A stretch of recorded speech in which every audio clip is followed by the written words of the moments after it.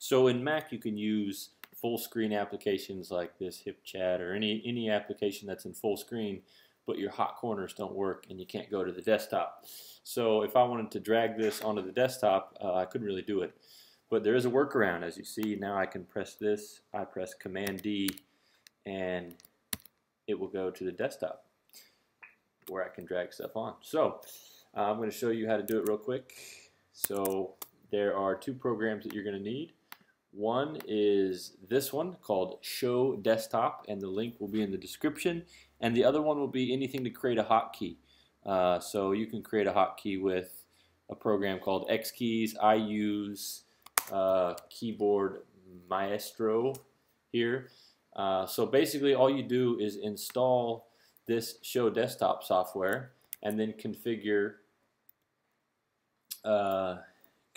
any software to make a hotkey.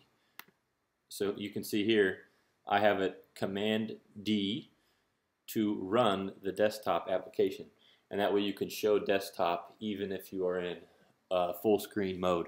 So it's pretty much that easy. If you have any questions, let me know.